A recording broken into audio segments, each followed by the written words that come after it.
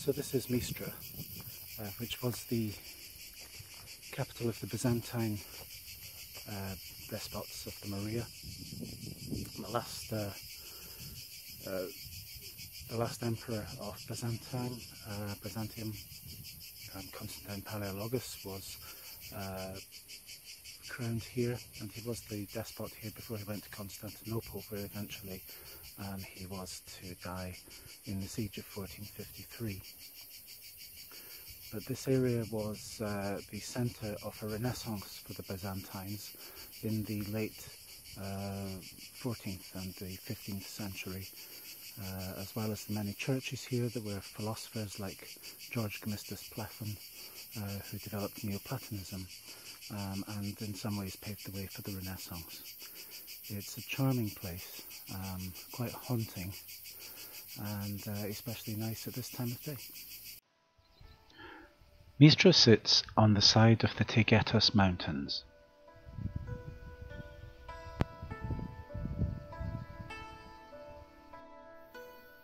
It has 3 levels: the castle, the upper town, and the lower town.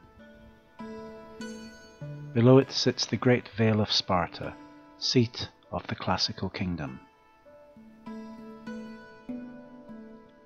The castle was built by Frankish conquerors in the 13th century when they seized the area from the Byzantine Empire, which was the continuation of the Roman Empire. In 1262, the castle was surrendered back to the Byzantines, who then founded the city of Mistra on the slope below it.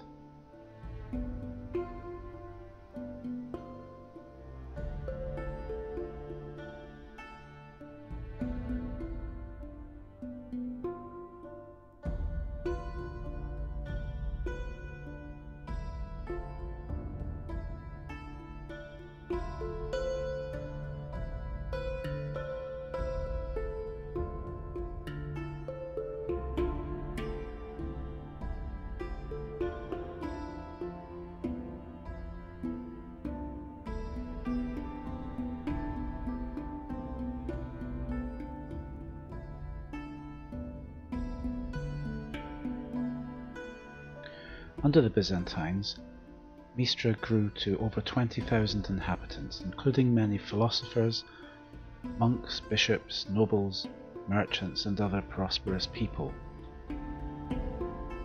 The Morea, as the area was called, was ruled by the despots appointed by the emperor. Usually they were close relatives, brothers, or sons of the emperor themselves.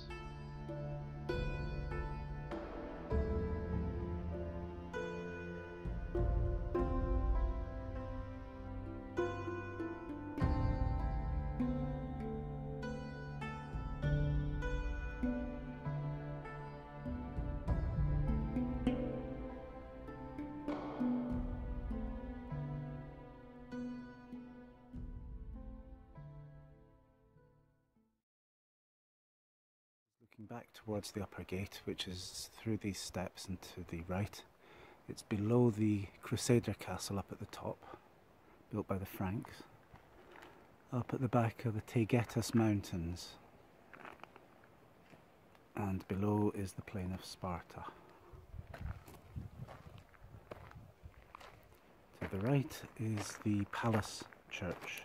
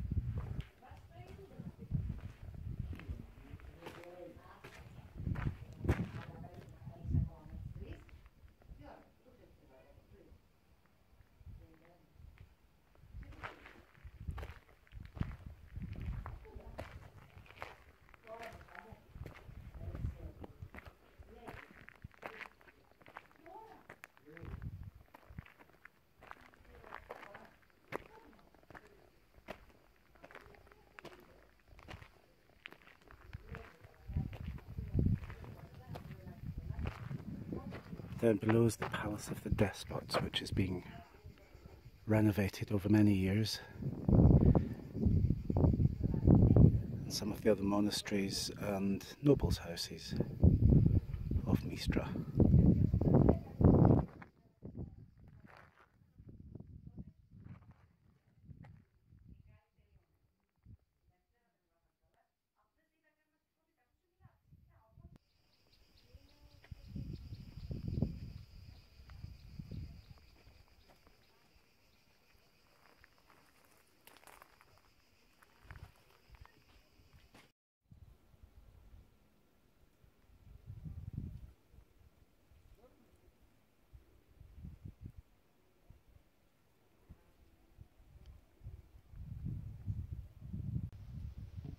Two great families vied with each other for control of the despotate, the Cantacuzines and the Palaeologoi.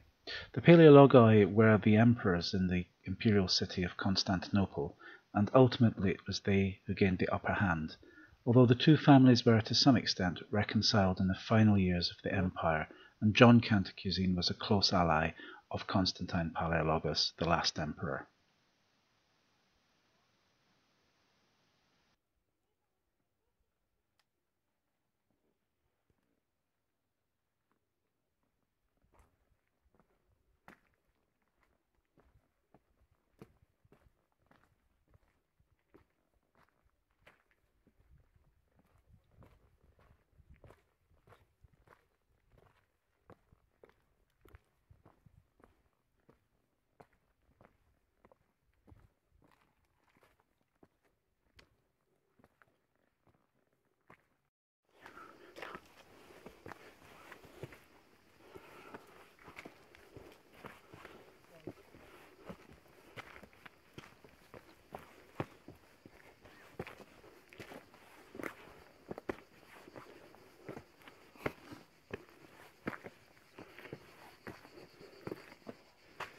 Oh, this looks cool.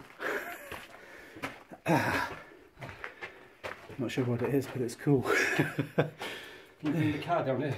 Yeah, that's through there. Hey. This is the monastery of the Pantanessa, which is just to the side of the Despot's palace.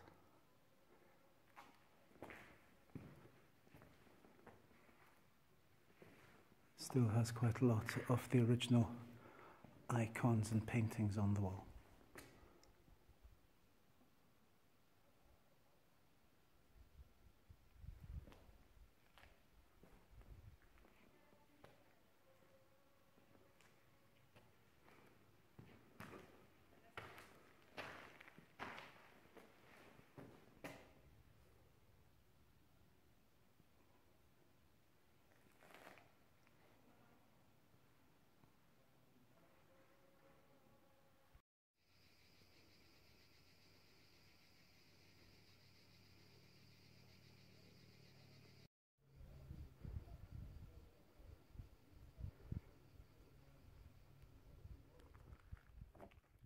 This is the lower town, main gate.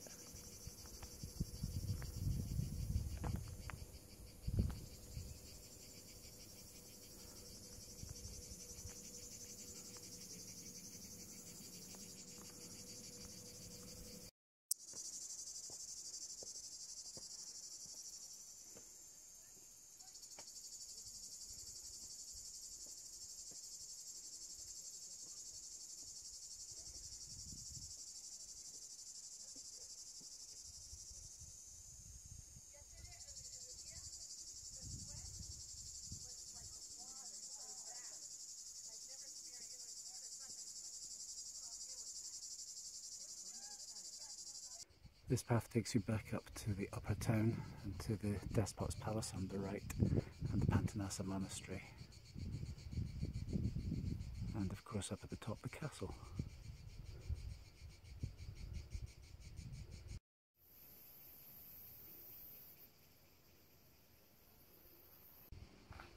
This is the metropolis.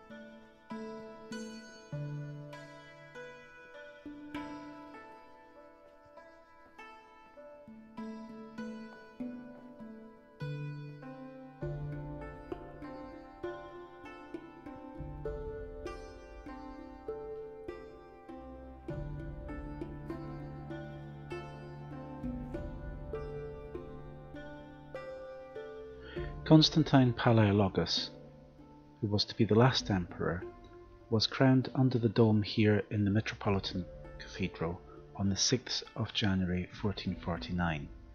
Constantine had ruled as the despot of part of the Morea alongside his brothers Thomas and Demetrius for some years previously, and he had been instrumental in a revival of power throughout the Peloponnese for the Byzantines, and had even invaded lands beyond there in Athens and Thebes and up into the Ottoman lands before being turned back.